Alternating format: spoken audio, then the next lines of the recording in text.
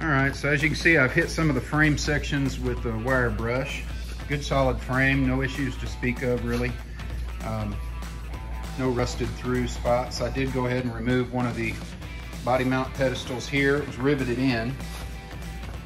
As you can see, I put a little bit of black can primer on there just to protect that bare metal surface temporarily. But as you can see, I've ground all the rivets down, and essentially the easiest way I found to get them off was to just take a cutoff wheel and cut off the top of that rivet and grind it down until that body mount breaks loose from the frame.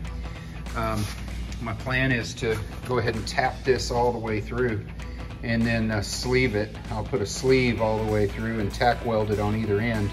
And then I'll run my bolt through and have my nut and lock washer combination on this end. And that way when you go to tighten it down, you're not gonna risk squeezing the side rails together with all that pressure. All the pressure will be on that sleeve that's going through.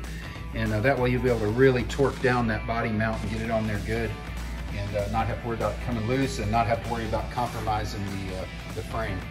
As well too, if there's ever a need in the future to replace one of the body mounts due to collision or something else, it'll be a nut and bolt combination as opposed to something riveted on or opposed to something welded on.